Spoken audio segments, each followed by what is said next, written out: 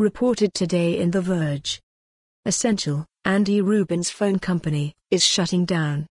Essential is shutting down less than 3 years after the startup unveiled its first smartphone.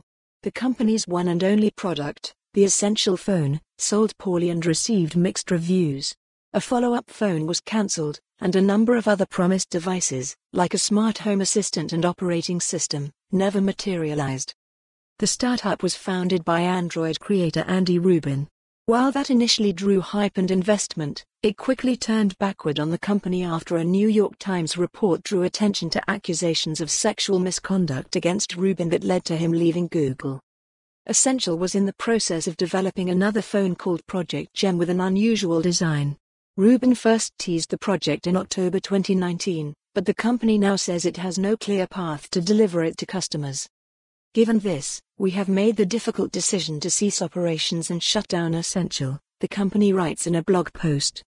Essential is done issuing updates for the Essential phone, though it says the device will continue to work. Newton Mail, which Essential bought in late 2018, will also be shut down. Essential says it will continue to operate through April 30th. For more on this story, visit the news article link.